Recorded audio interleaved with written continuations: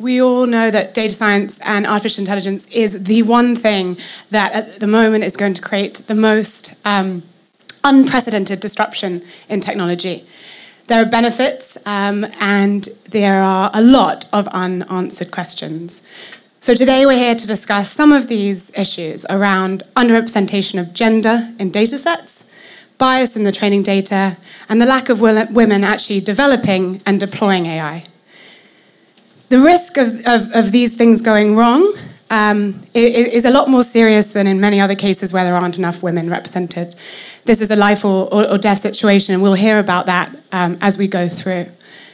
It's a real unfair distribution of the benefits if we don't crack this today. So I'm so happy about all the people who are in this room, the people who have tweeted about this. There are a lot of people who you'll get to discuss with afterwards who aren't actually on the panel, who are making headway in bringing to light all of the different things that are going to actually increase some of the equality getting distributed more fairly.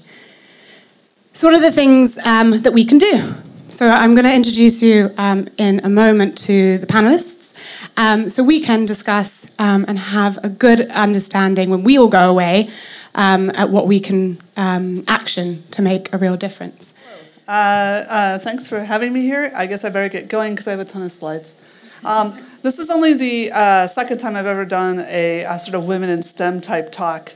And the first time was much more academic, but I still found, I'm going to show you something that's slightly embarrassing to me, but all the women, and they were successful, full professors, were similar in this, which is how different. It's not simple, even if you're an academic. It's not that you just stay in school forever. Things are a little different. So I want to show you very quickly, when I think about my life goals, I started out wanting to be underdog, but then I decided I wanted to be paleontologist when I was 5. Then I decided I wanted to be Jane Goodall. Then I decided I wanted to be Spock. Then I wanted to be John Lennon. Then I wanted to be Yoko Ono. That was my feminist take. There's a little bit of stuff running off the bottom here. Sorry about this. So what I've actually done... I thought PDF could not go wrong, but I was wrong. Anyway, so when I was a 16-year-old to 20, I was a temporary. I worked in offices. I also did a psychology degree, but I got as a tutor for computer science. That got me a job as a programmer. I was in the financial industry in Chicago on LaSalle Street. Anybody else from LaSalle Street?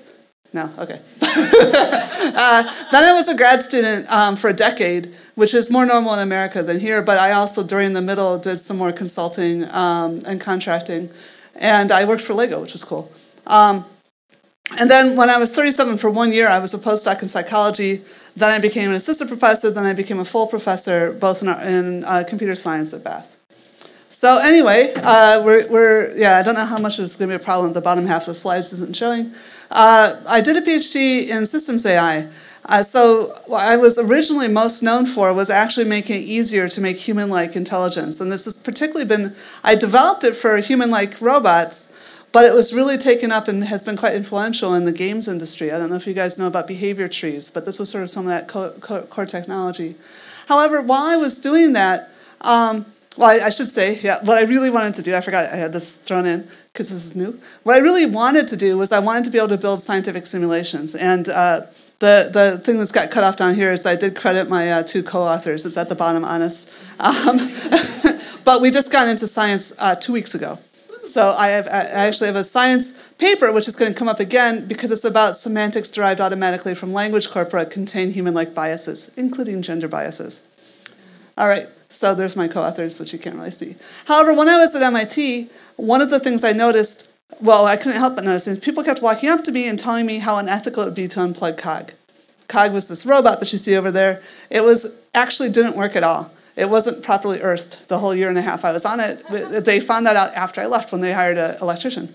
But anyway, it's MIT, right? But people would still walk by and say it'd be unethical to unplug that. And I'd say, well, it's not plugged in. And they'd say, well, if you did plug it in, I'm like, well, it doesn't work. And I thought, what is going on? Why are people so sure they know what's going on about robots? Well, you can guess, sci-fi, I don't know. I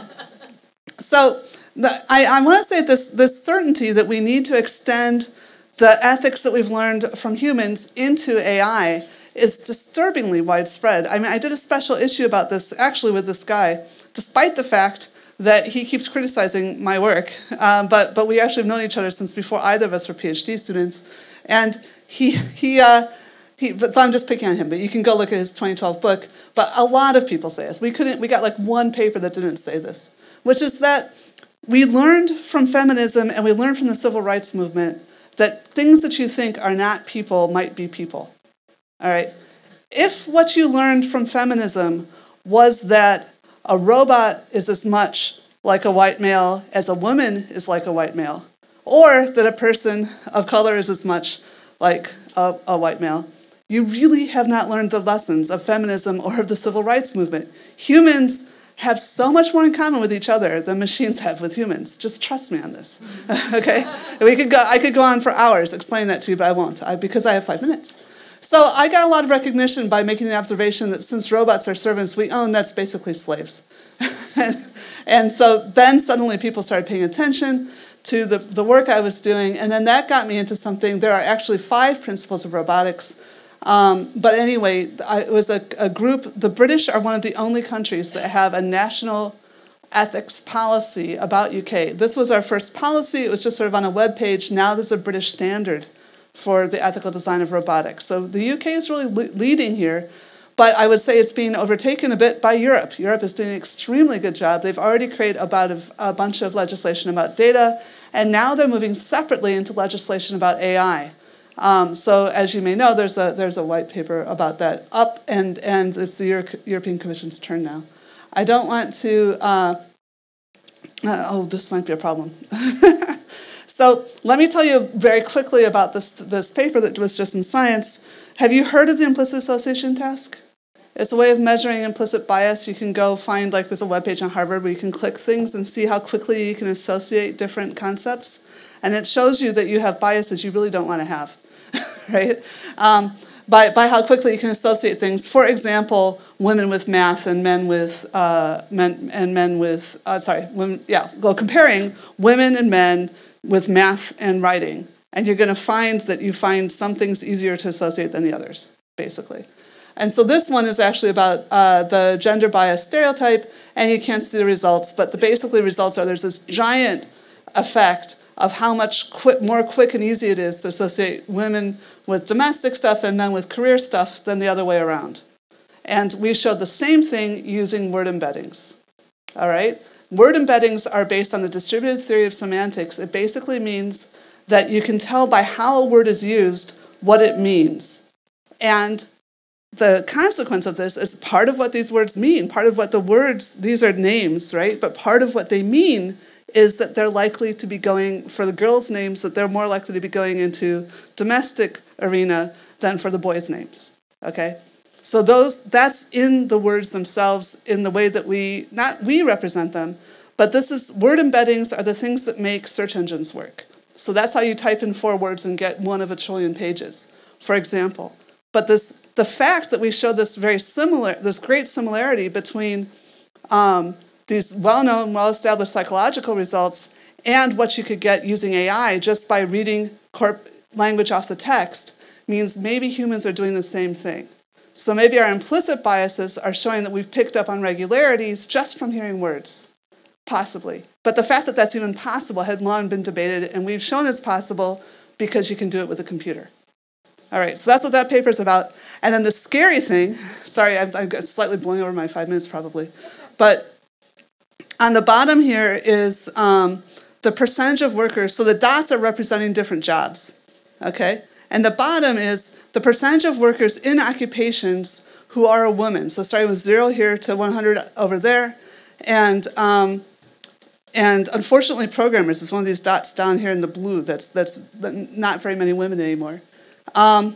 Anyway, you can't see this. The y-axis is the same representations that gave us the match to the stereotype for psychology, give us a 90% accurate reflection of 2015 U.S. labor statistics.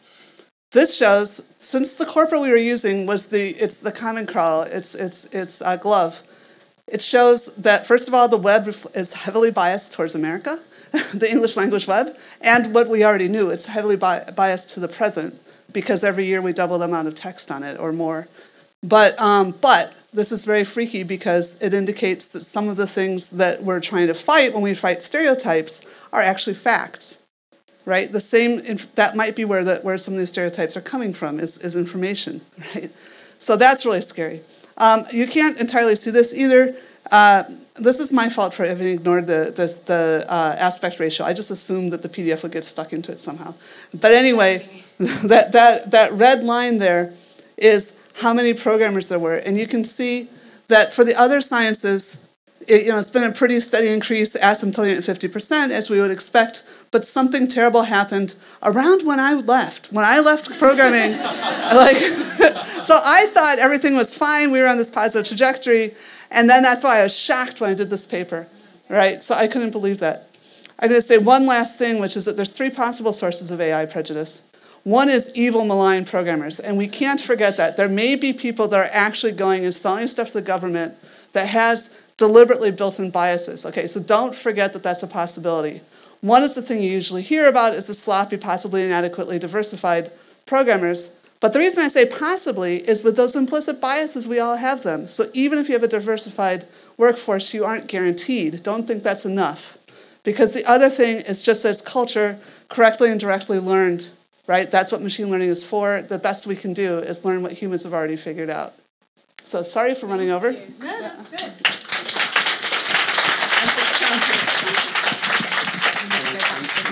Awesome, and now we're going to hear from Sandra.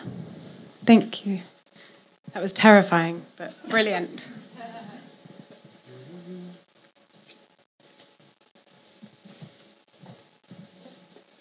Where do I navigate? You have the clicker or the... I have the clicker. There we are. Oh, that one. Okay. Multitask. Hi, I'm Sandra Wachter. I'm a researcher in data ethics at the University of Oxford, and I'm a member of the Digital Ethics Lab, also at the University of Oxford. And I want to talk a bit about, I'm a lawyer training, and I want to talk about the regulatory approaches that we see in Europe to make algorithms more transparent and fair. And I want to start a discussion of whether these approaches are sensible or not. So I want to focus on one specific topic that is really close to my heart, that is when AI is used in the job market. For example, AI is being used for hiring, firing decisions, and for promotions, and this has always been a big problem with regard to gender biases, obviously. And if we use algorithms to make decisions of whether or not somebody should get hired, we have to make sure that these algorithms are designed in a way that don't replicate old biases. So if we think about hiring decisions, what is it that we want AI and algorithms to look like? We want them to be fair, accountable, and transparent. There has been an ongoing discussion in the AI community of how we can actually achieve this goal. And one of those things that is increasingly coming up is the need to design systems that explain themselves when they make decisions. In Europe, when we talk about explanations, we can think about maybe more, but 2 types of explanations that are possible. Either you can talk about an explanation of how an actual system works, so the basic description of how an algorithm works, and you can think about the rationale behind an individual decision. For example, with the job application, why, in my case, what were specific circumstances why I did not or did get the job in the end. We do have discussions around this in Europe, and one of those myths that have been flying around is that we're going to have something that will come into force next year that is called the GDPR. The GDPR is the Europe's General Data Protection Regulation, which will come into force next year. And there has been an ongoing discussion whether or not the GDPR is going to do something in that relationship.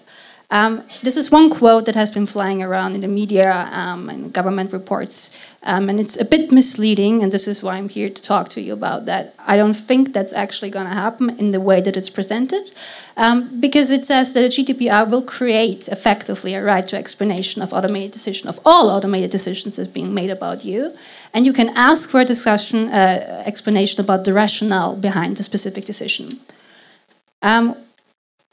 We wrote a paper recently, Professor John Fleury from Oxford and Brent Middlestad from Oxford, and we analyzed the framework and tried to come up if that's actually going to be the case. And what we found, it's not all as it looks like.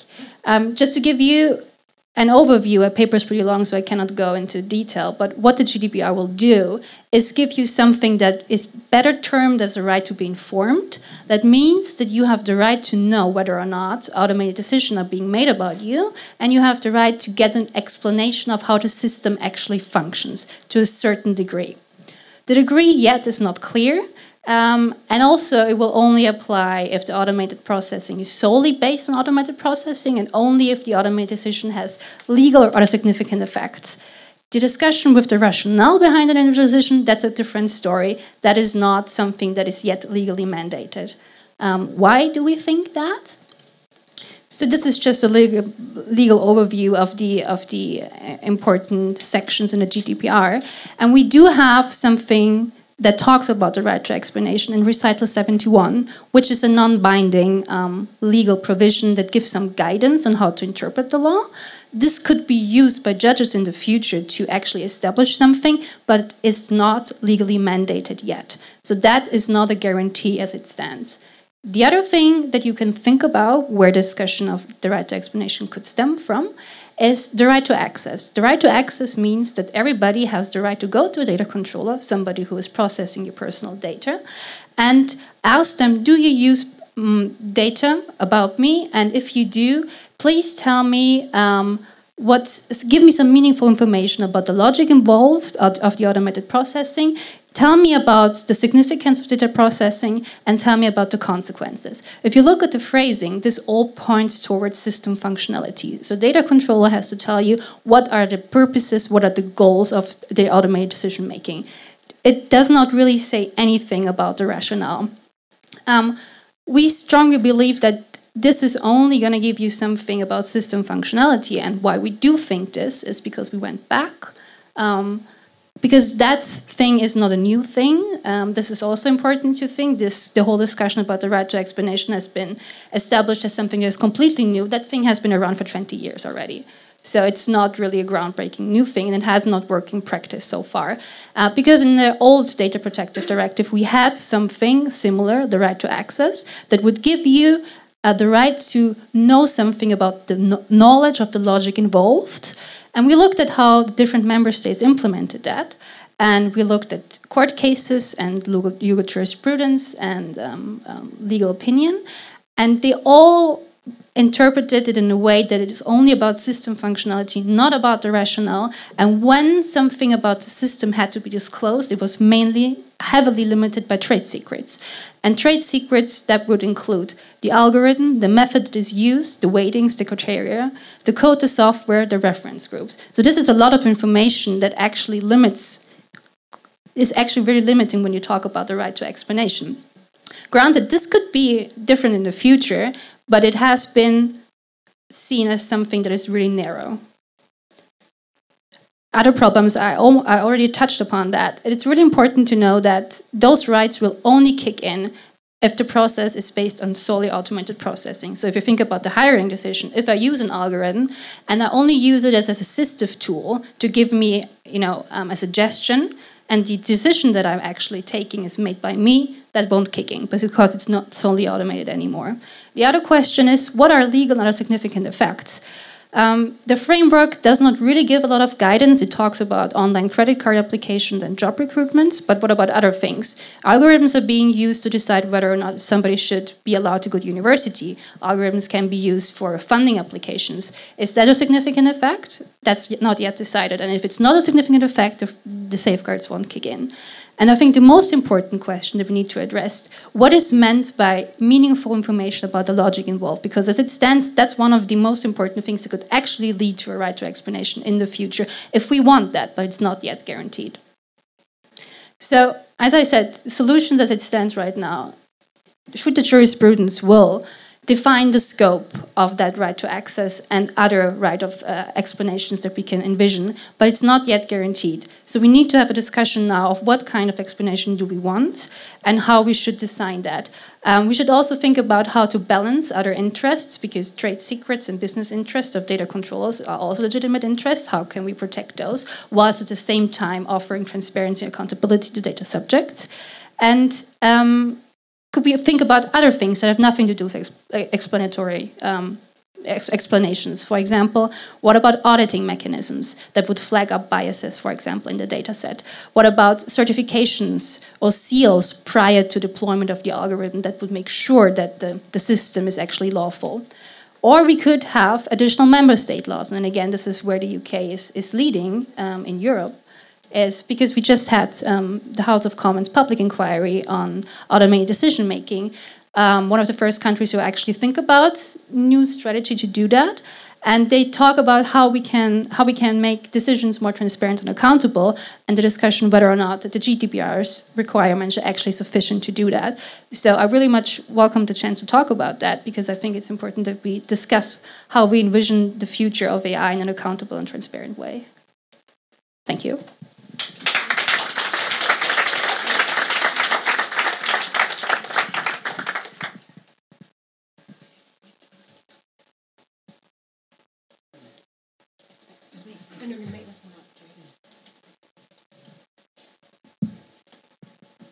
Good. You're live. Part of me dies if I'm behind a podium. Where's the clicker? There we go. And just keep going, you'll be there. Yeah, that's me. Hello, everyone. My name is Maxine Mackintosh. We're all clearly very data literate and pretty crap at timekeeping. I think we're all going to go a little bit over our 5 minutes. Where am I doing this? Okay. So my name is Maxine Mackintosh. I'm a data science, trying to be a data science PhD. I'm in my second year. Morale is particularly low at the moment. And I spend my time trawling through medical records to see if we can find new predictors for dementia. And then in order to keep me sane, to keep my supervisor and myself with a healthy relationship, I run a national network called One HealthTech. And it's a network that looks to get more women working in health innovation. In 18 months, we got to 11,000 members in 1 year, so we're very pleased about that. So the title of this event is Why AI? And I have to say that I wanted to defer to our friend and colleague Justin Trudeau, because it's 2017 now. And it's because, it's not good enough just to say we need more women, because we need to be apparently slightly more nuanced in legitimising why diversity is an important topic. So you could come at this from so many different angles. So I thought I'd pick up on a couple of the ones that are a bit more personal to me. So I'm a kind of portfolio academic. I guess I would epitomise the interdisciplinary data scientist. I did neuroscience, then I moved into health economics, and then I decided to kind of merge macro modelling and neuroscience and fell into programming. And I have a huge thanks to the Women in Tech initiatives in London, because without them, I would have never transitioned into tech. I particularly like to name check Code First Girls for their efforts. I then became completely obsessed with how we can ask new medical questions using big data. We're not curing dementia with Petri dishes. How can we ask it from a completely different angle using this huge swathe of data we have at our fingertips? And as I said, I am the barometer for lots of disgruntled women trying to transition into technology from the healthcare sector. So I've got a pretty good idea of the kind of barriers that women are experiencing in this field. Now, mean girls kind of had it right when it came to communication. If you have sex, you will get chlamydia and you will die. And that's kind of the same with AI for me. If you don't get enough women in AI, we will all die. You might think it's a bit dramatic, but I'm about to tell you why that is the case. So 1, the under-recording of women in data sets. Women are underrepresented in some data sets. Solutions are therefore not fit for women. Women die, humanity stops. Why is that? So 1 is clinical trials. So as we can see, we have our perfect specimen for clinical trials. This is your roughly 70 kg white male who looks rather healthy, probably in their mid-20s. And what racking abs. So this is the kind of gold standard for clinical trials. Because when you run clinical trials, you want to make your population as homogeneous as possible, so that when you apply a drug, you can really see what the effect is called, what the effect is. This is something called the efficacy of a drug. Now, then when you deploy it into the real world, that's called the effectiveness, which is basically what happens when you apply it to a much larger population. Now, the thing is that up until 2005, 80% of drugs in the US were removed from the market fully or temporarily because of adverse effects on women. That means that 80% of drugs that deployed out into the real world were then removed because they were hurting and or killing women. That is unbelievable. So there's now been a number of different rules and regulations to kind of help encourage more women get into clinical trials, but it's very expensive to get women into clinical trials because we have periods mostly. Grrr.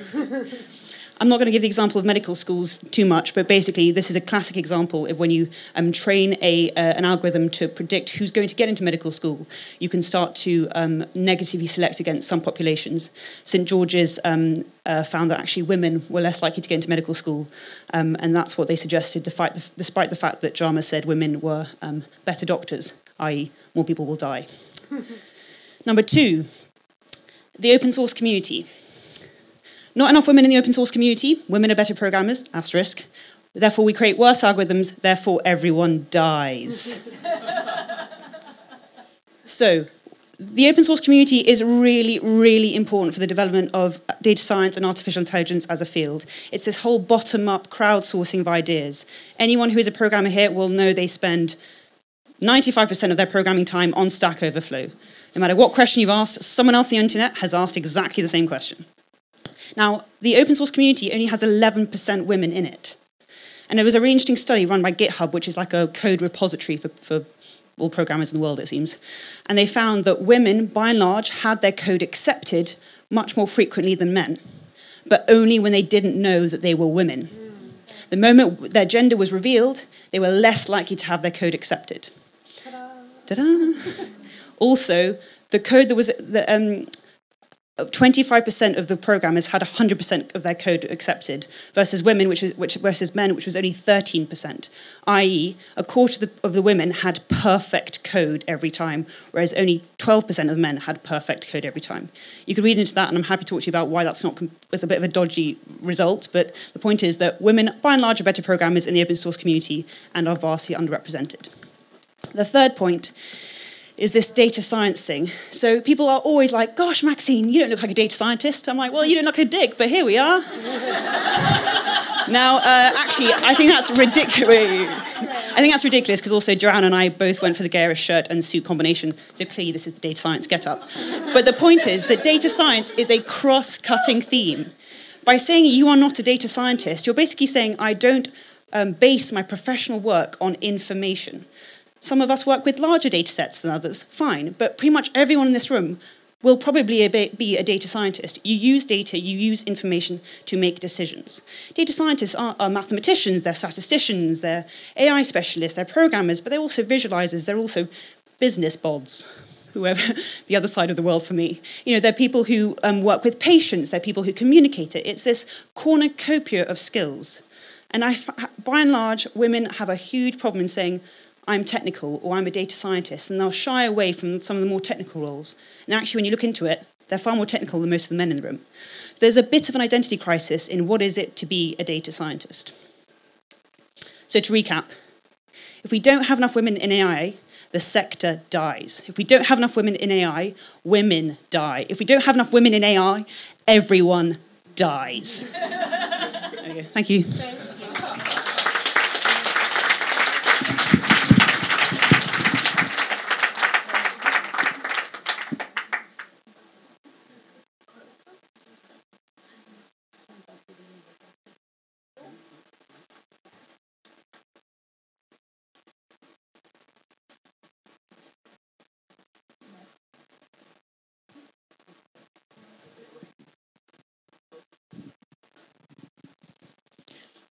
Right. Hi, everybody. So I'm Silvia Chiappa. I work as a machine learning scientist at Google DeepMind.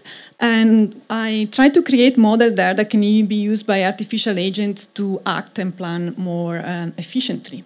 So I would like to draw your attention on the fact that, okay, we know that the number of women in science is much lower than the number of men. But perhaps what is not completely clear is that there are huge differences between different countries. Now, if biological differences between men and women were the main reason or the only reason behind gender gap, then we simply wouldn't see vast differences between different countries. Now, these statistics that I show, I hope you can see them, but basically they show that in 2005 in academia, the percentage of women in mathematics in southern European countries such as Italy, Spain and Portugal was much higher than in northern European countries such as Germany, the UK or Sweden. there is a distinction made by basically professor and mathematician, that mean here lecturers and non-lecturer and researchers. And we can see that the number of professors is much lower than mathematicians. And this indicates that there is a general problem of career progression from women, and this is common across Europe. However, still the fact that there are differences between different countries means really, to me, that the main reason behind gender bias, gender imbalance, has to do with social cultural factors. And I can actually, regarding to Italy, I can really say that my experience confirmed these statistics here. I grew up in an environment that was quite neutral towards women studying science, and therefore I was never encouraged or discouraged to study maths at university. And also, I was brought up with the idea that I could switch from humanistic studies at high school to mathematics. So I think it's important to create such an environment everywhere, and actually to make it even better for later stages in the women career.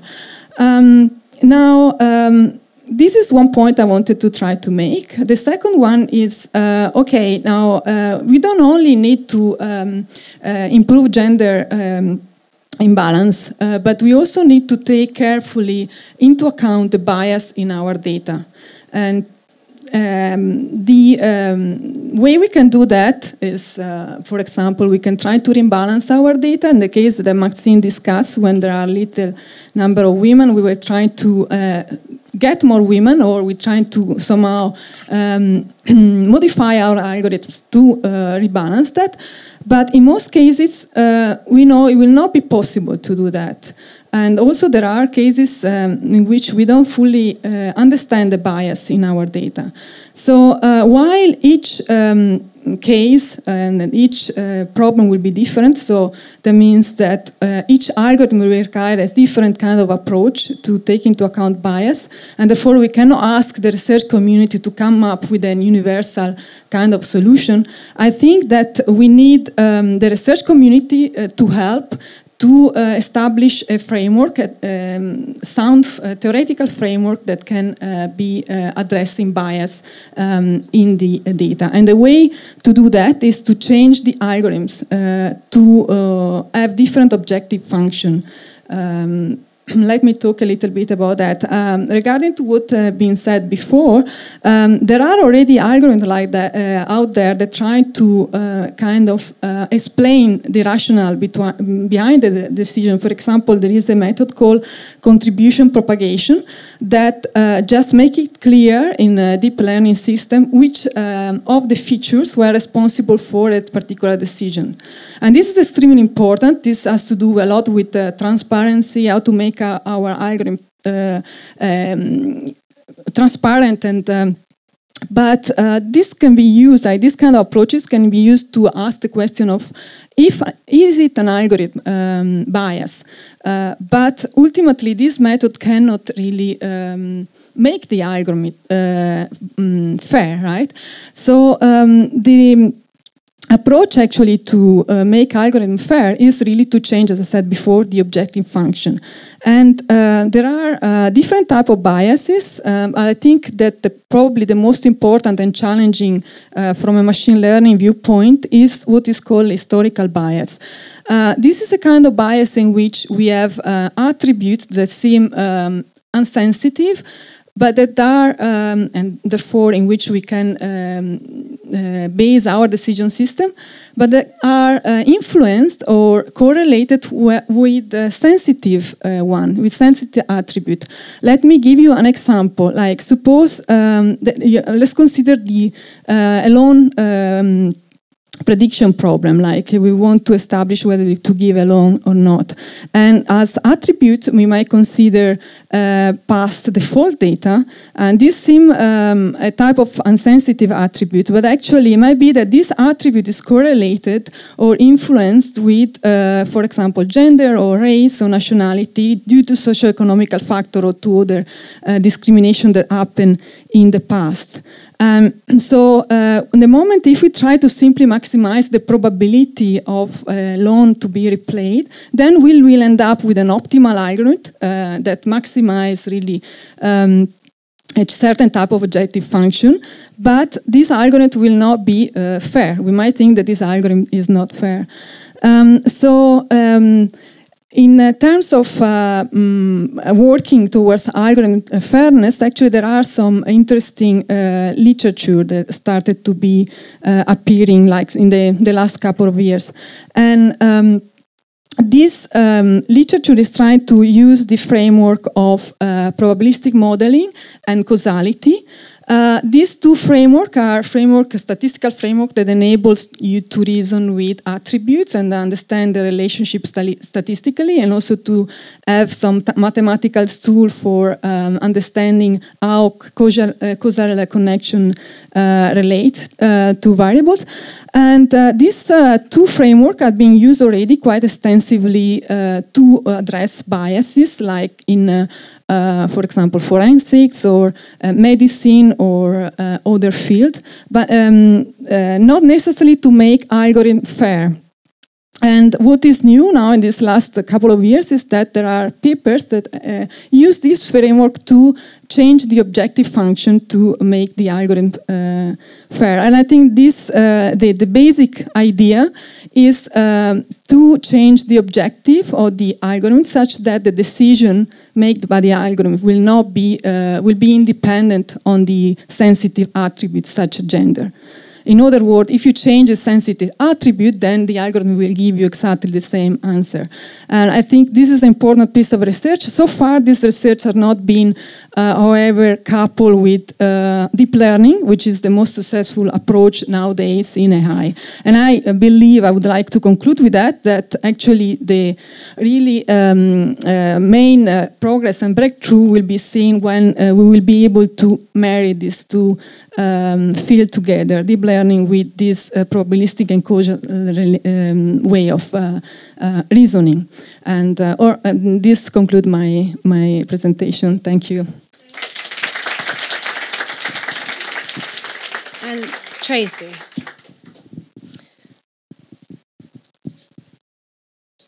Thanks, Tabitha.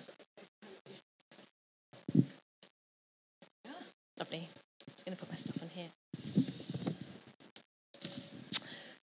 Hello everybody, Tracey Groves, delighted to be here this evening. I have to also congratulate Tabitha for such a diverse panel. I feel like I'm the last candidate. Well, yeah, congratulations. I feel like I'm the last one on Britain's Got Talent, and let's see if I can get the gold buzzer. Go on, go on, go on. I've got the gold buzzer. Okay, I've got the gold buzzer because I've got no slides, so there we go. So I'm the person standing between us and the questions. So, my background, why am I here? Good question. I'm a partner at PwC and I lead our ethical business conduct practice. So I work with corporates to understand what doing the right thing means to them, both in financial services and non-financial services. I'm also a music graduate, so that's probably maybe another distinctive element. I think there's many music graduates on the panel here. And there are two things that get me up in the morning. One is my alarm clock, which goes off far too early for me. And second is my passion for empowering and engaging people to want to do the right thing. So I work with companies in crisis, companies who find themselves at the receiving end of the law or regulation through to some event. That could be a whistleblowing allegation, it could be something that's happened that's triggered some kind of calamity in the corporate world. And many times the organisation comes to me and they say, yeah, hands up, it's happened, but I don't understand why. Why has this happened? We are throwing the rule book at everybody. We're investing millions in compliance. Everybody's receiving online training, Tracey. Everyone's going through this mandatory exam at the end of it. I don't understand why people are still not making the right decision. And very simply, I think we've found ourselves, and this is, no blame to point at any individual organisation, we found ourselves in a position whereby we are just throwing more rules, more controls, more legislation in a world where actually we genuinely have lost sight of what doing the right thing is. Yeah, we've lost sight of... Oh, there's a clap there. Not only for Tabitha. Yeah, and so my passion is about how can I help organisations think through this plethora of all the rules and legislation, understand what their vision and what their purpose is, what they stand for, and to really embed this.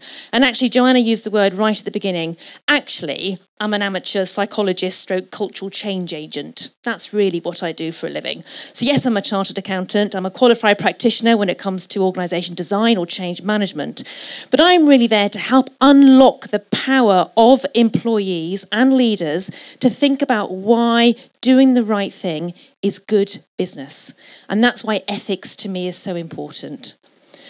So there are two things I wanted to share with you this evening, apart from what I've said already, but I'm very conscious of time.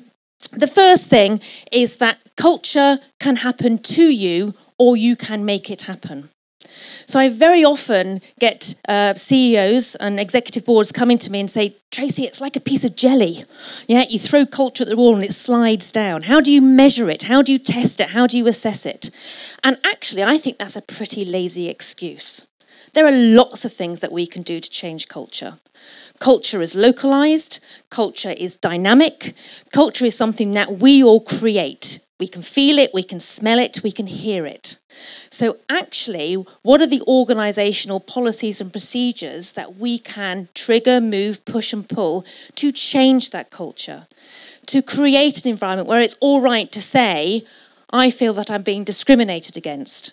That it's all right to say, I've looked at our gender pay gap analysis and I don't understand why the gap that we are in 2017 exists and why it's going to take, I think I worked out I'll be 86 years of age by the time we get to equal pay from a gender pay gap analysis perspective. So I'm not hanging around that long. Yeah, we haven't got time. Yeah, as Maxine said, we'll all be dead by then. So really important to think about what we can do to address that inequality. And I know that when we look at women in our AI statistics, women in leadership roles, I think it's something about 20-23%. It's just not good enough when we know all the business case, all the stats out there that actually increased innovation, creativity, product growth, revenue, profitability comes through greater diversity of all respects, not just through gender, but that as well. The last thing I wanted to say to you was, in my spare time, I'm the co-chair of the PwC Gender Balance Network. Another reason why it gets me up in the morning, I suppose. It was the Women's Network, and I ditched it. Okay, so I got asked to take it on 2-3 years ago, and they said, Tracey, it's all your brand. It's what you stand for. It's about how you can unlock the talent of people, our female staff within PwC, because we're struggling. Just like everyone else, we are struggling to reach 20% of females in our partnership on a global basis. And it's just not good enough. No matter how hard we try, there's still a lot more work to do. And I ditched the Women's Network because I genuinely believe this is for men and women to collaborate, to come together, to think about valuing difference. So just like we are all here on this panel, 5 or 6 white, to look at it, women on the panel, we're all actually extremely diverse and so different. And I genuinely believe that we can actually achieve more women in NI by valuing difference, by defining what we mean by that, by respecting that, and that ultimately will be doing the right thing. Thank you.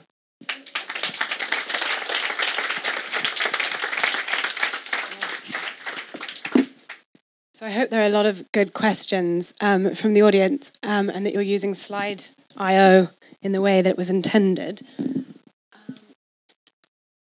So I'm going to start by asking a question that is probably why I got these awesome women together, which is framed quite nicely, I think, Joanna, by your question around sloppiness. And I feel the reason why I made this evening about why do we need women in AI is because of Maxine's life or death situation, but also because is getting more women going to help us have less sloppiness? And I'm going to say something quite sexist. I believe it is. Having more women who inherently are not sloppy and generally care. This is the panel that has prepped the most of any panel we've done in 46. I can attest to that. Having more women in this game should be increasing our lack of sloppiness. So what I wanted to ask everybody individually was, how are we going to do that? How are we going to get more women into the deploying of AI and the having discussions around the building of AI? So less about the training data in this question, but more about how do we have more people like yourselves here in 10 years' time. So I'm going to start with Joanna, and we'll go round, and that will give you all some time to think up some questions that you have as well. Okay. I hate starting. I do want to say that I know it is a really interesting panel, and it has been very diverse in sort of the backgrounds, but I do want to acknowledge that this is a fantastically diverse audience, and we don't reflect the full diversity of the audience. And so I think there's always room to grow. So I just want to say that. There's a thing, the Bechdel test for movies about there has to be at least 2 women who talk to each other about something other than a man. The Bechdel test for a panel is there has to be at least 2 women on the panel who talk to each other about something other than gender equality. Yeah. So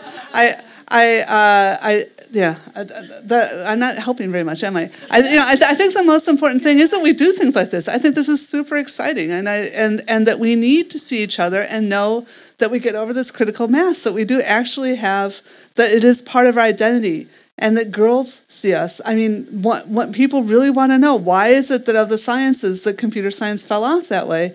And one of the old theories, I'll even skip it because it doesn't make sense anymore. It was about access, the competitive access to scarce resources in the schools, but now pretty much they have computers, right? So that can't be it. The other one is the identity, that when you're in middle school, you care a lot about identity. And I think I would love to see kids not caring about what gender they are. I would love to see that. I don't think that, when we keep saying, are you dressed appropriately for your gender and things like that, that is sending the wrong message. But also that the computer games became a thing. Computers got identified with games, and the games got identified with violence, and it was just too far away. There was a very big, I think it was Google that did the study, that showed that it's actually men really fathers support their children fairly equally about going into computer science. It was the mothers that were letting down their daughters by not saying, that's a good job, go and be a programmer.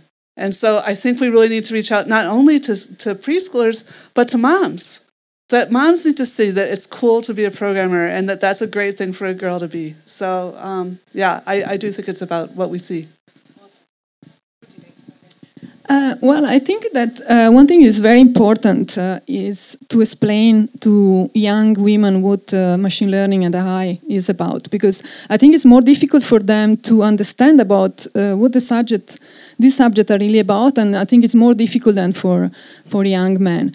And so there are many initiatives, actually some of these initiatives that we are doing at DeepMind, and I would like to actually explain some of them to you. For example, for the International Women's Day, we invited 60 pupils, female, from several schools, and we explained to them what is that we are doing at DeepMind, and have a panel and with discussion from them. That's one thing. We're also collaborating with InterScience to start some mentoring programs for underrepresented young groups. That's another initiative. And another initiative we are doing is to organize a summer school in South Africa that will have as goal, really to include different type of people, different genders, but also race and nationality. These are steps that are important, and we are doing. We plan to do, and I think there are many other of this type. I think what is really lacking, and will be very important, is to support women at later stage in their career. Right, we saw this huge drop. And I think this is is not much support in this sense. I don't know if you agree with that. And I think some possible step to take would be, for example, to have more flexible time for women or men that take family. For example, I have a crazy suggestion on having part-time work that with the same salary. That's I know it's a kind of a crazy suggestion at the moment, but another thing would be having on-site childcare. I think I would see as really making a difference. And there is some example here. For example, I was working in Tübingen, and there is a woman, Christiane Wollert, that got actually also the Nobel Prize, but she is trying to help women, and she's trying to help women with a foundation that support, especially women that have been having families, and so they are like struggling with financial support, but also with on-site childcare. At least this is extremely important to me, and I like to see that in the future. And a final point I would like to make, perhaps, is that I think we should change our way, for example, of thinking about promotion. So if a woman work part-time, she will probably need a kind of more tailored type of path for promotion. And I conclude here. That's awesome. Thank you. Pass to Tracey. Okay, so just to recap the question, how are we actually going to get more women into doing this? how can we get more women into NI? Yeah. If we all knew that, we wouldn't be here. But exactly what we're here. I'm going to actually quote from a piece of research which I won't be able to claim fame for. It's called Winning the Fight for Female Talent. And we did this piece of research to celebrate International Women's Day this year. And it's how to gain the diversity edge through inclusive recruitment. And I think the word inclusive is the key thing here. We know that nearly 80% of CEOs that we survey as part of our global CEO survey say that they are looking to attract more female talent into their organizations. So we chose the word fight for female talent really specifically. This is a fantastic opportunity. I don't see this as a barrier or a challenge. I think the world is our oyster. This is all about how we can bring the best of ourselves into the AI world as women. We know that what women want in the workplace is career opportunities for progression. So I am ambitious as a woman. I want to progress. I want to be recognised for my talent. Let me have a fair and open opportunity to do that. Secondly, I want an environment where I am seen to be rewarded on a fair and equitable basis. So I'm competitive. What is wrong with that? So it's about not seeking or being apologetic about being what I would consider, I use the word ambitious, many women don't. So women have actually stated that they want that. And the third and final thing, which I think we've touched upon already, is about making this more inclusive.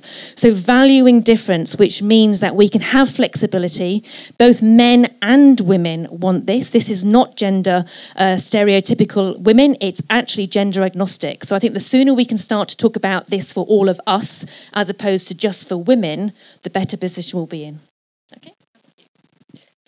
I think I will close. I will say something similar that Joanna said, because I think that's one of the important things we to focus on is visibility, and to show young women and girls who are the actual women that are doing this kind of stuff, that you actually have a face to those people and don't always imagine other people doing that. I have to say I've been pretty lucky in that regard, because my grandmother, for example, she was one of the first women that was admitted to Techno University in Austria. She, with 3 other women, was the first one that ever studied there and graduated from there. So that was my role model. So I was blessed to have that role model. So I never really had the same, for me it was always clear that gender is not a problem in tech at all. But I know that that's not the same case for everyone. So I think events like this, where you can actually see the women that doing that kind of work and empowering women and inspiring women, that's a really important thing. And another thing that you said is really important. You said you don't look like a data scientist, right? I think we need to move to an image where when you say, what does a data scientist look like, you only have a mind. You only think about a mind, not a gender, not a person, not a background, nothing. It's just a mind that is doing the work. And this is the way that we need to approach this, I guess. So I guess I kind of centre it back on the AI bit. I suppose I've got 2 points. One, when people say, gosh, you're a data scientist, you must be amazing at maths or statistics. I'm like, no, I'm super shit at maths, actually. I'm amazing at Latin, though. So I did Latin for 12 years of my life, and I have to say Latin was the most analogous thing to programming, much more than statistics or maths. My Latin class was 90% female. So I think there's an element of actually kind of reframing what programming is, what data science is, what this whole field is, to elements that are, by and large, more represented by women. So I think that's one point. And secondly, it's that point I made about data science being this journey. You know, I don't get 12 million patient records and get really worried about how the data is collected. That's someone else's problem. And so when I do my research and I put it in front of a statistician, he rips it apart and says, like, this is awful, your statistics is crap. I go home, lick my wounds, try again. Put it in front of a computer scientist, they will rip it apart, say this is crap. Because they're all approaching it from their own discipline angle. You put it in front of an anthropologist, they'll do a completely different analysis as well. And so it's about exposing the whole data science journey to a whole slew of different disciplines, because they will challenge it and readdress it and make you rethink it in ways that you could never imagine. And yeah, okay, it's you kind of have to keep on getting up and think, I'm not crap. But that is, I think, what the best way is to create incredible algorithms and incredible analyses. Thank you. So I said that I would only ask people to read out their own questions, but Anonymous has got a question that's been upvoted 7 times, so I'm going to read it out for them. That's the last anonymous... That's my question. Oh, well then you're allowed, Sharma. I forgot to write my name. So. Please. Hello, I'm Sharmadeen. So we always talk about diversity as being a male, female, or a race thing, but I really think lower socioeconomic backgrounds is really important to the conversation also, because I grew up from a single parent family in Wolverhampton, but I was just very smart. And if it wasn't for my teacher at school forcing me to go to a school, my mum wouldn't have sent me, don't know my dad. If it wasn't for my teacher, I probably wouldn't be where I am now. So we can't necessarily rely on the one teacher to like push that kid through. So how can we actually get, whether it's white, black, male or female, but you know, different income backgrounds contributing to the conversation, because they have a whole host of problems that we don't even know about. So a lot of the AI applications we're talking about today tend to be for university applications, loan applications. You don't do that if you're from the hood. Do you know what I mean? There are other problems you have. So I think that that's an important voice to be heard as well. I think that's a really good question. Maxine, do you want to have a go at answering some of it? And then we'll pass to Tracey as well from the corporate standpoint. I mean, I couldn't agree more. You know, both my parents, scientists from Cambridge. What was Maxine going to do? Obviously, she was going to be a scientist. You know, that is enormous privilege. And I think that's something that we all need to be aware of. I think that's an absolutely fantastic question. I guess my comment on that would be, it's kind of the latent variable point. It's like an onion. You know, the onion, you've got 3 big layers on the outside. And I think the ones that are most determinant of how you behave in a professional environment is your age, your gender, and your socioeconomic status. And obviously, like things like your SES are quite correlated with things like race according to where you are. But those are the 3 biggest determinants of how you behave professionally. And it's all well and good us talking about ageism and gender here. I think from the tech perspective, it's got a lot of money pumping into it that is reducing, by and large, the cost barrier to some of these things. So actually, if you look at the Women in Tech agenda in London, overwhelmingly it's free, because they realise actually that's the best way to get women into stuff. I don't think that has necessarily trickled down. I know that programming is now going on the national curriculum, and that's going to help kind of lift up those who are from kind of low socioeconomic status. But I do think the tech world is aware that the best way to get these groups not involved is to cut the costs completely, and that is you are starting to see some effects. But in terms of the problems we're working on, I totally agree. Yeah, it's really important. And Tracey, how would you advise a company who was trying to address that? Again, I think it's a fantastic question. I genuinely think there is a role for corporates to play here, and a number of corporates are doing a lot to increase social mobility and to get younger people who aren't from such privileged backgrounds through apprenticeship schemes, for example. That's becoming very much more, I think, a very favourable and positive platform.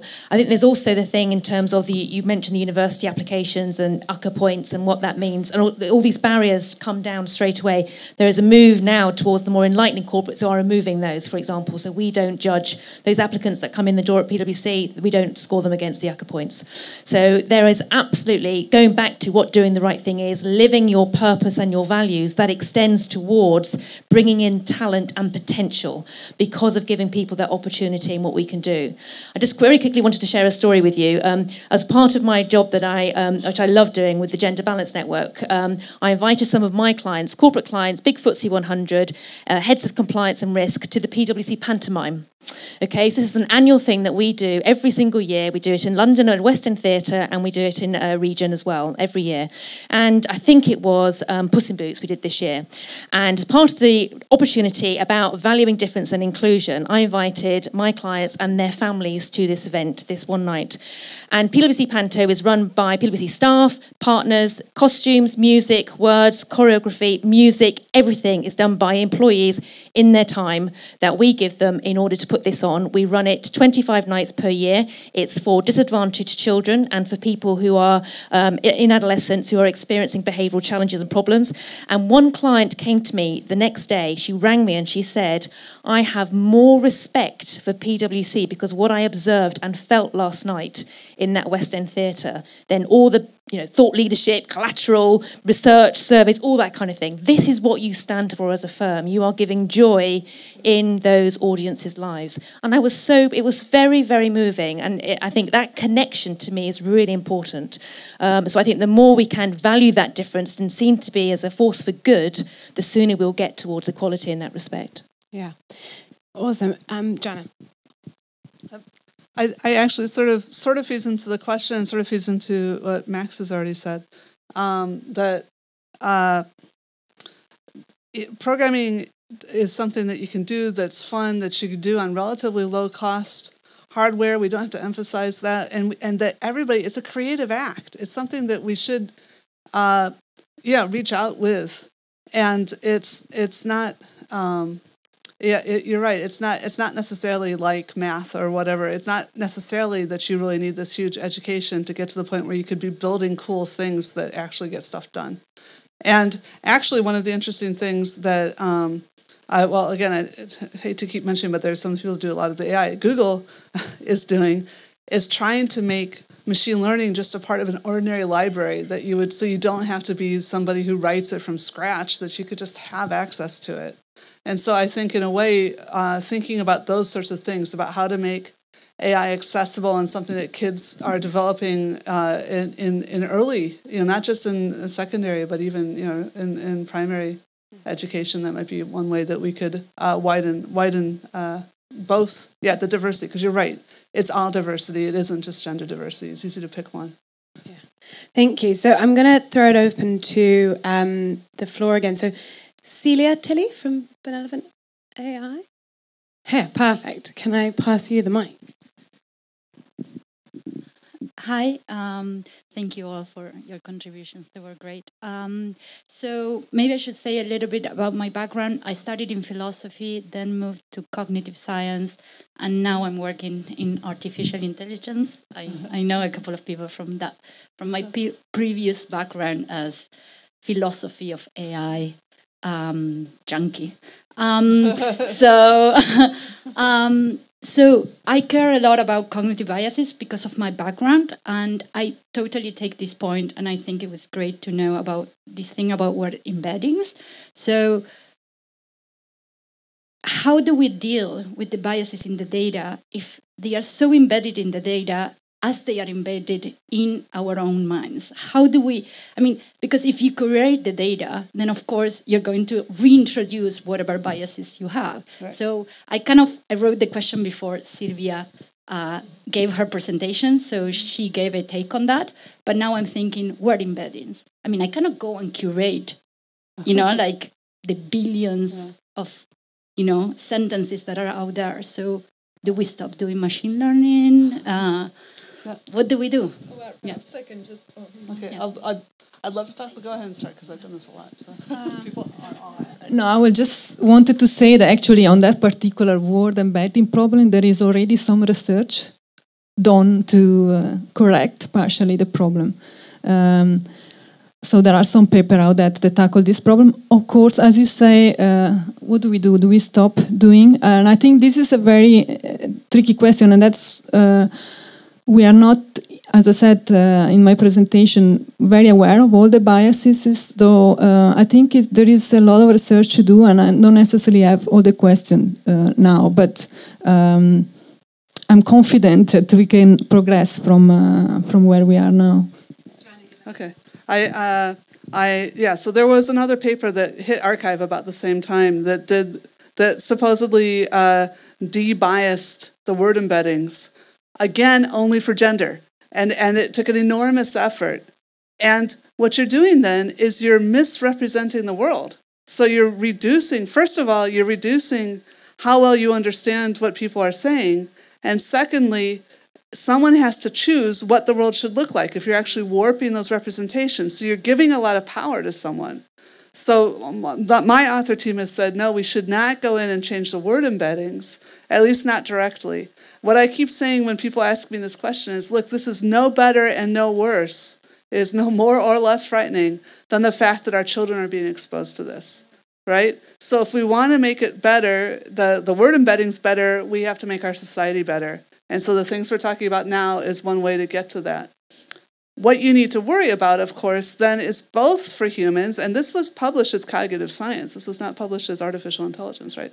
So both for word embeddings and for the real world is given that we know that there is going to be this distorted thing, this thing distorted by the past. And I want to point out one of the things that we didn't do in our study, but that has been shown by the people who study implicit bias, is that it's easier to associate right with good than left with bad, okay? So even though there's a long history of people thinking of left as the bad side or whatever, nobody thinks that's a fact. So we're not talking about facts here, even though I showed there was a fact about distributions of jobs. But, I'm sorry, I slightly lost the thread there because I was thinking about that point. But my point is, I know my point. My point is that humans, we bootstrap that way. Maybe we learn, that's our meanings from hearing how people use words, but then we negotiate, right? So we have an explicit as well as an implicit memory, and we can make decisions, one-shot decisions, and we can come to negotiate solutions that benefit more people than historically we were able to benefit. And so I think that's also really important for our AI systems, that we need to have, we need to have modularized things, and we need to know that sometimes we're going to have to, if we train the system from culture, then it shouldn't just act directly without having another filter pass as we do. We need to sort of, if we're going to train it that way, then if it's going to act, we would prefer to have it have like a politeness filter of some form. Yeah. It's worth adding that there's obviously a plethora of statistical techniques to deal with a whole load of different biases, and that's like a very common thing to be doing in statistics, look at biases. I guess what I would say is that the standard of data analysis that happens in the commercial world versus the academic world is obviously a different standard of rigorosity. I really commend organizations like DeepMind that publish. Okay, we still don't know everything that's going on, but they do publish.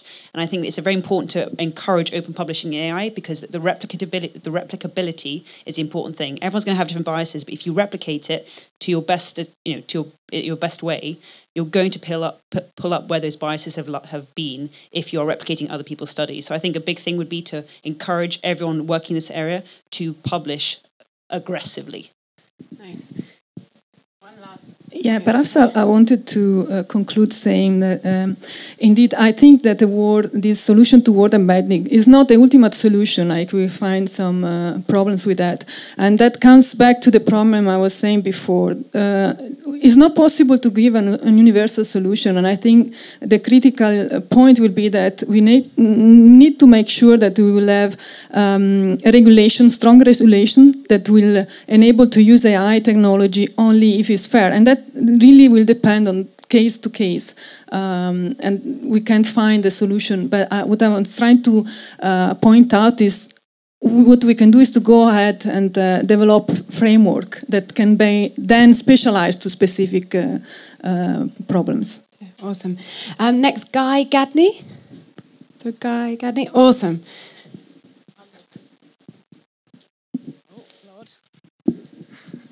We've both not made it very easy, have we?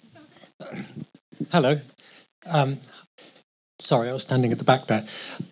So my question was that I got Amazon Alexa because it was really good fun. We thought it was. And in our household, after about a week, we removed it because we found that everyone it was teaching us and my two small boys to shout at a woman.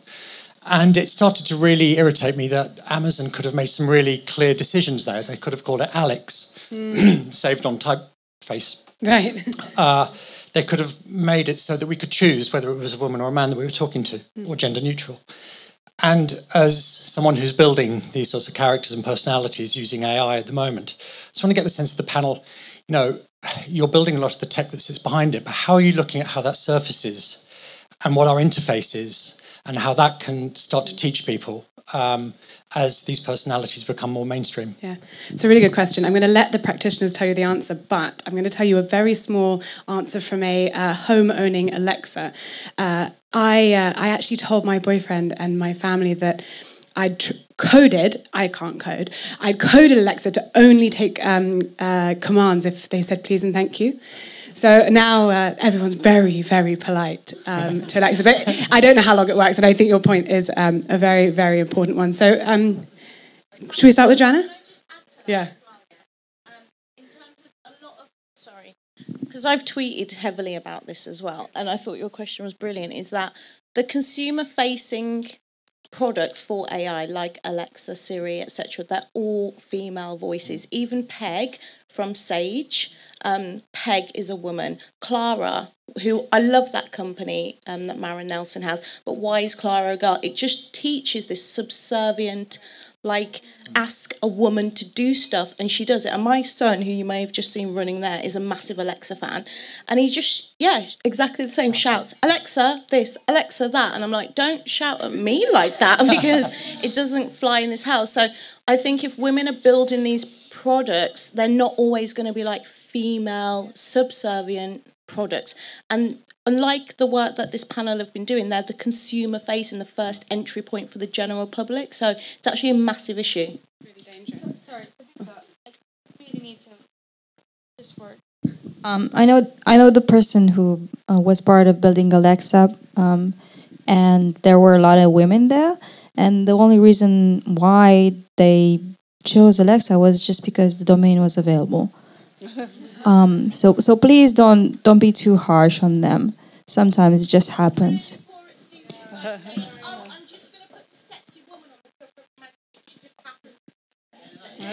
Yeah, I don't think that they really wanted that to happen. Unfortunately, it just happened. Joanna, tell us what you think we can do. So I want. Okay. Yeah.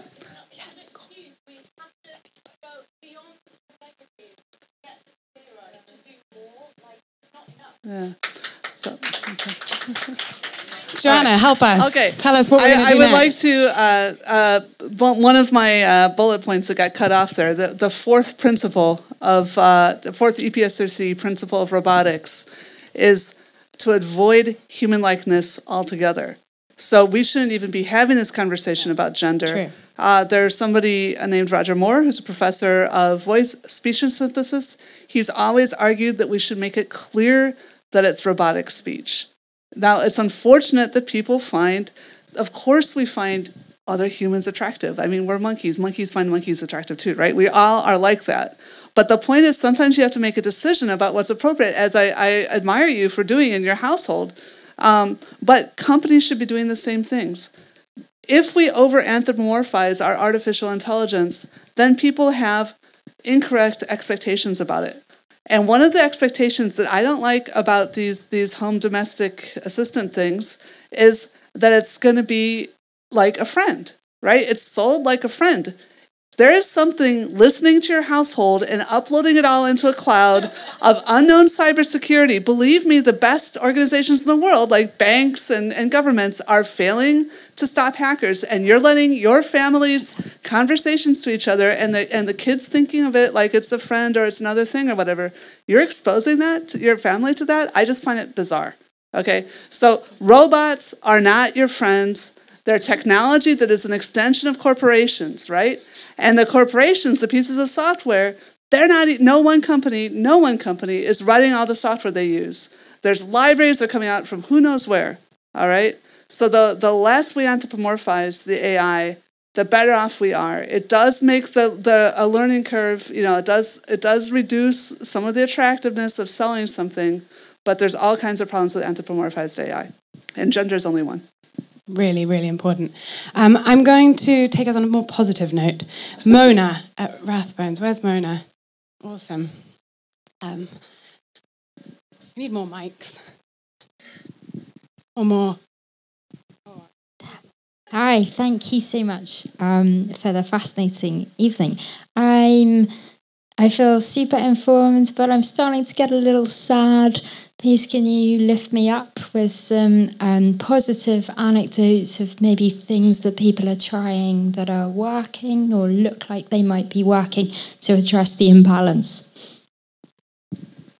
I'll just say something really fast. I know I'm talking too much, but there are more women when you do AI. It's partly because it's close to psychology, but you see a lot of women in humanoid robotics. I just said not to do humanoid AI, but anyway, there's a lot of women in humanoid robotics, and there's a lot of women in AI generally. So I don't know if that makes you feel better, but I think AI may help bring women into programming. It may work but that direction. Have you got a good case study, Maxine? Positivity and yeah. Well, I mean, I guess the healthcare one's a very good example. You wouldn't think that healthcare has a gender problem, given the fact that 77% of the NHS are female, but health technology has quite low representation. It's still around 25%. So it's higher than the average in technology, but still not the best. And I guess by the nature of its healthcare, you've got more women working in the field, and machine learning and artificial intelligence is doing insanely good things in healthcare. I mean, I would like you to not read the papers. It's kind of slandering Watson and DeepMind. I mean, without a really open view about what huge data sets can do, if we have a slightly healthier attitude to what we do with our data, we can really save lives. #data saves lives. It's the best hashtag on the internet. And I think that, when we look at those sorts of areas and you look at the fact that there are many more women working in health informatics, and you've got incredible things like, Mount Sinai in New York, they identified that we've misunderstood type 2 diabetes thanks to basically some quite basic clustering analysis. They identified 3 subtypes of type 2 diabetes, which translates to we've been looking at type 2 diabetes in completely the incorrect way.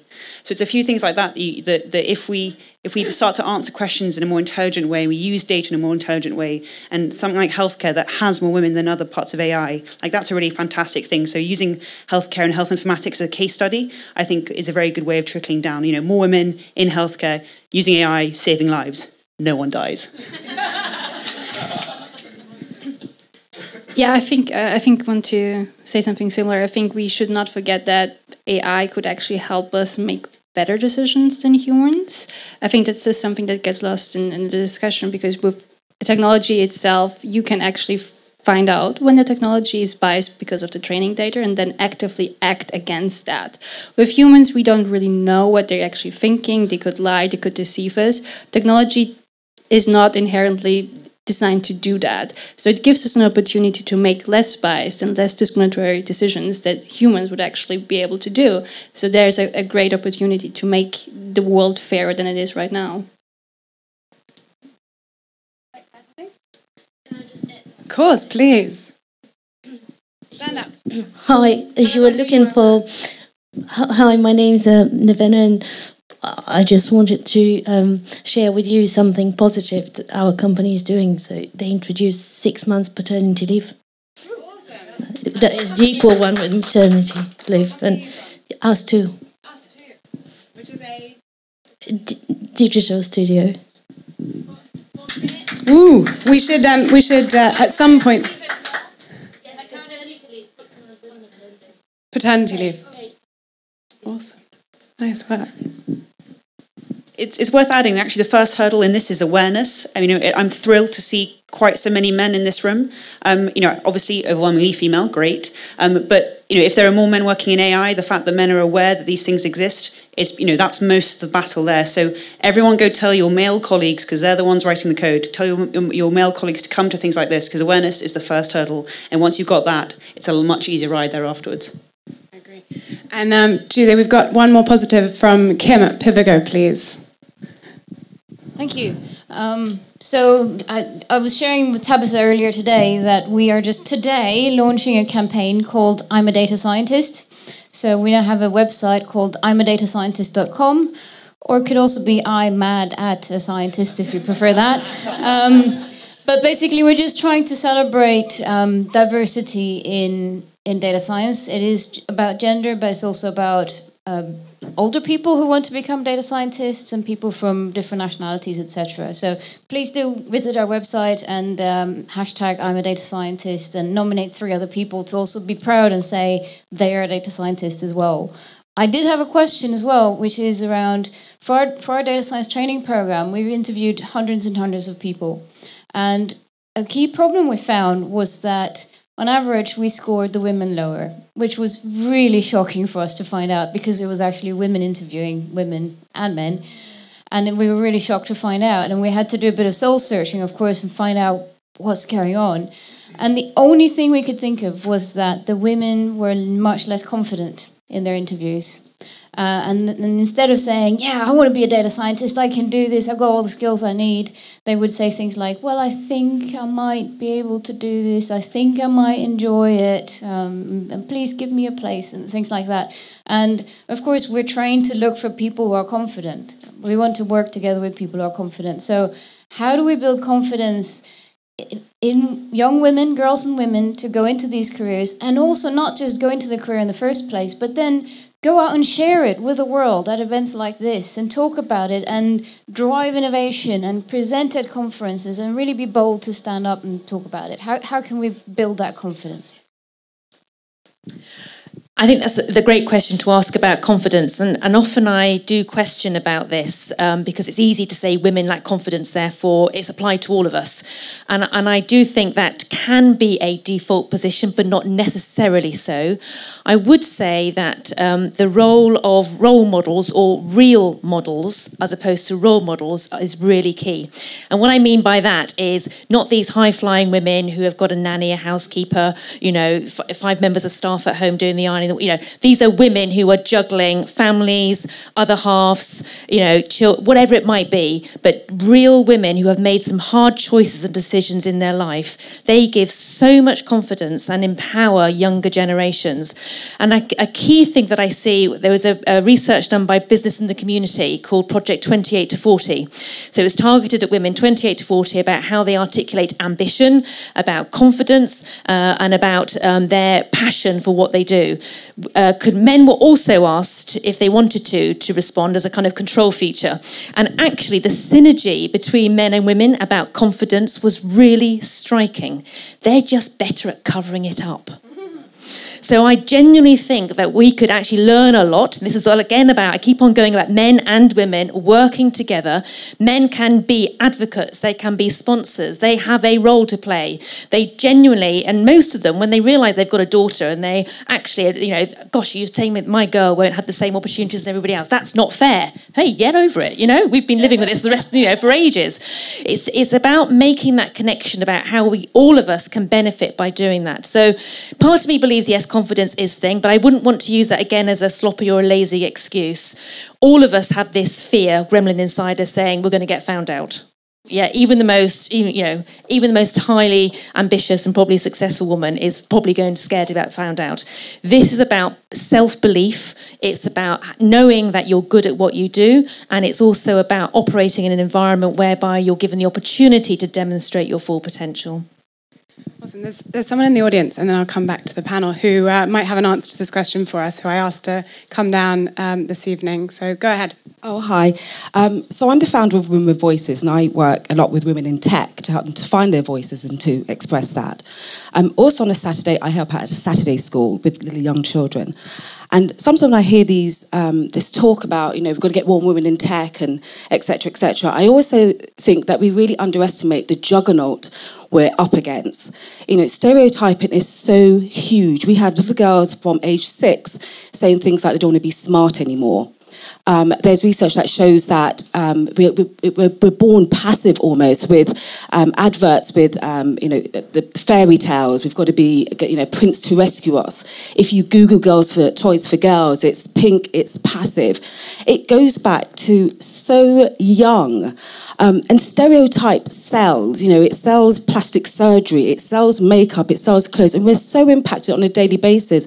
Sometimes I think we underestimate what we're up against. If we could, first of all, just realise that don't beat yourself up. It's difficult. Okay, you're almost having to reverse a lot of your thinking going back many, many years. And also, for me, I think we almost need to stop talking about men, women, and separating it. We are just human beings. And if we take that away, take all the gender stuff away, remember that we're human beings and we can all achieve everything if we correct our mindset. We set a goal and we put strategies in place to achieve that. But once again, like I said, do not underestimate, don't beat yourselves up. Every day we are bombarded with messages that tells us that we're just not good enough. It's a big battle. But if we start with awareness, like they've said, it's a start. Joanna, and then Silvia, how are we going to do that? And then we're going to have our last. Okay. Again, I'm going to be slightly contrary, as I was a little bit before, which is that there's a fairly well-known in psychology result that men tend to overestimate their abilities and women tend to underestimate their abilities. Now, maybe that's because we've been enculturated that way. But as Maxine was talking about before, it's well known that medicines work differently on men and women. Men and women are just different. And so my response, actually, I heard somebody give that as a talk. I'm at the Center for Information Technology Policy at Princeton. Someone gave that point as a talk and said, so what we should take away from that thing about men overestimating themselves and women underestimating themselves is that if you're ever on a boat that sinks and you think you could make it to this island, you might be wrong. And I'm like, nothing happened. And I finally said, unless you're a woman. And he's like, oh, yeah. How could he not even be mortified by that? That there was more women than men at the table in that room. And he didn't think, go for it, go for the island. Because for most people in that room, they should go for the island, right? So my point is only that maybe you should think not only about changing the confidence of women, but maybe you should think about changing the way you interview to value other things than overconfidence. I'm sorry. I totally agree with that.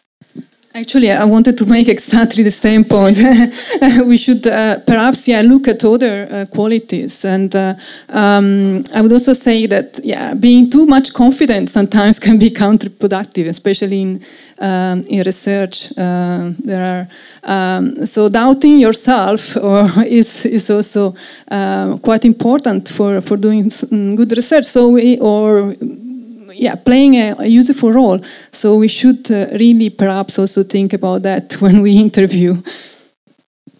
Awesome, Maxine. You're a very attractive crowd, right? So I would give you all a task to go to your local school and then go to the next shittest local school and all give a talk there about why you love technology. You are young, attractive, probably vibrant, fun people, I'm sure. And it makes such a big difference if you go and do that. So I used to spend a lot of my time going to schools and realise I've got to do a PhD at some point. So if you tell all your friends and you make an actively reach out to your school, it makes such a big difference. I actually now make a point of going to, by and large, boys' schools and stand up as a woman in front of boys, and that's now my personal thing. So it can manifest in any different ways, but that's something you can walk away from this event saying, I'm going to go to my local school and talk about why technology is totally badass. I've got one more. I forgot your name. It's Anna. Hi, and thank you so much for. I'll be very brief. I just wanted to get back to your question, your answer a little bit, because I think that's amazing. So my name is Anna Gatt. I'm founder and CEO of a company called Light Clock. We're developing AI. We're a company started by two women. We're kind of using our special linguistic skills to tackle natural languages from a new perspective. And I wanted to bring up investment a little bit because we're here and it hasn't been brought up. I found this very interesting game theory situation when I talk with investors who are usually male, that they are reluctant to launch the first investment because they presume that the other male investors down the road will be also reluctant, even though this might just have the opposite domino effect. So I found that people actually make extremely counterintuitive decisions as investors that serve their worst financial interests because we would make them money just because they think that some other guy will be an idiot that I'm going to meet in 1 month. And I'm just wondering do you have any good solutions to that, or how to change the language of that arena, or I'm probably the best person to answer that question of the panel. I think I'm seeing shaking heads. I know there's two ways that we can tackle this. One is teaching men who are in VCs to understand that the stats show that women are a better investment. And events like this, we do other events like Investing in AI, and there's a lot of awareness. There's also taking money from female founders who have now set up funds like Albright. Our friends here at Future Girl Core are helping young women get investment. There's a lot of networks, and I will help however I can with your personal plight and anyone else who wants to discuss getting investment as well. CognitionX is here for you. And I think that's probably a good time for me to roll to the poll, which I feel like this is the beginning of the drinks discussion. So over drinks, because I'm going to wrap up in 1 second, I think hopefully you'll have discussions around what you're doing, but also what we can do collectively. And before we started, they should have the answers. No, leave it there. No, go to polls. Before we started, we looked at which of the following strategies do you feel are most likely to improve gender equality in AI? So we asked people, education of girls in STEM earlier, so we've touched on that. AI ethics for companies to have a board or at least a way for people to put their hands up and say, why the hell is it that way? More women being hired into building AI, promoting positive role models. Should we actually have the government regulate on things like this? Should we focus our time on educating parents and mothers, in particular, based on Joanna's point? Should we create a better flexible workforce? So there's many other points. This was our quick brainstorm with the panel. As you can't see, winning at the moment with 29% is more women hired into building AI, because potentially we ask good questions. And that's why I think we've run over a little bit, but I'm going to say if we can all give a warm thank you to the panelists. Woo!